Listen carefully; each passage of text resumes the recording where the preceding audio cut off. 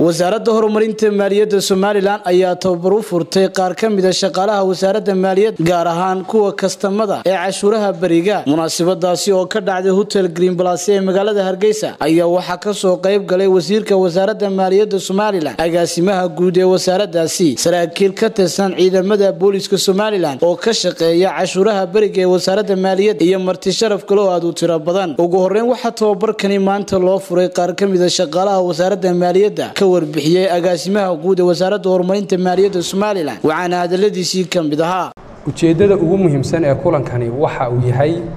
sidii loo sii tayeyn lahaa ee kor loogu qaadi lahaa xanaankii wanaagsanaa ee runtii aad shaqada ku wadeen isla markaana aad u heli lahaydeen xirfad iyo aqoon dheeraad ah oo aad ku sii horumarisaan kobcinta dakhliga iyo daryeelka macmiilka cashuur bixiyaheena ah faahfaahin badan oo cashar aad u qiimo badan oo ayaa inoo socon doona waxaananu rajaynaynaa dhammaadka tababarkaas inay wax badan iska bedeli doonaan habka iyo hanaanka suuban oo aynu hore uga socon doono oo aynu sii tayayn doono habka iyo hanaanka shaqada aynu u hawlgeli jirnay ula macaamili jirnay uga hawlgeli jirnay ula markaa magaranayay uga hawlgeli jirnay cashuur bixiyayaasha iyo dhammaan macaamiisheena kala duwan waxaananu filaynaa inay ka muuqan doonto goobaha shaqada sidoo kale waa fariin wasiirka wasaaradda horumarinta maaliyaddu runtii uu idin dirayo in aad tihiin xubnaha ugu mudan maanta waad arkaysaan agaasimo waaxeedyadii ma joogaan madax qaybeedyadii kale ma joogaan madaxdii heerku waa tarka ku urursanayd ee hawsha halka ka waday maanta ma joogto kulankan iyo munaasabadani waxay daaran tahay waa qiimeyn gaar ah gabagabadii wasiirka wasaaradda horumarinta maaliyadda Somaliland Dr. Saad Ali Shire oo tababarkani loo furay qaar ka mid ah shaqaalaha wasaaradda maaliyadda gaar ahaan kuwa cashuuraha bariga ka warbixinaya ayaa waxa hadaladiisii ka mid ahaa wasiirka waxa weeye inaynu isku baraarujino hanaan wanaaga iyo habraaca cashuurta loo qaado taa macnaheedu maaha imika si xun baynu wax u qaadnaa laakiin macnaheedu waxa weeye inaan ka sii wanaajino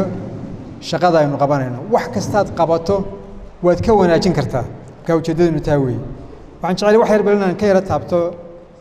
arrinka cashuurta horta cashuurtu maxay tahay ma wax si cusub baa mise waa wax soo jireena cashuurtu waxa weeye waa hanti ay dawladda ka qaado dadka marka hantidaas waxay noqon kartaa cash bay noqon kartaa lacag bay noqon kartaa mararka qaarkood wax beer ka soo baxay bay noqon kartaa qayb ka ah mararka qaarkood dahab bay noqon kartaa mararka qaarkood waqti bay noqon kartaa sida taariikhda ku xusan oo waxay taariikhdu inoo sheegaysaa in faraacinadu 4,000 oo sano ka hor ay muwaadiniinteeda ka qaadi jirtay cashuur boqortooyadii ka dambeysay ee Romanka 2,000 oo sanadood ka hor iyada laftigeedu sidaas oo kale ay muwaadiniinteeda uga qaadi jirtay cashuur marka cashuurtu wax cusub maaha su'aasha markaa waxa weeye maxay dawladda cashuur uga baahantay xaqiiqdu waxa weeye dawladda iyo cashuurtu waa laba shay oo wada socda oo kala maarmin Xamse Jaamac Xuseen Xamse Wowo Star TV Hargeysa.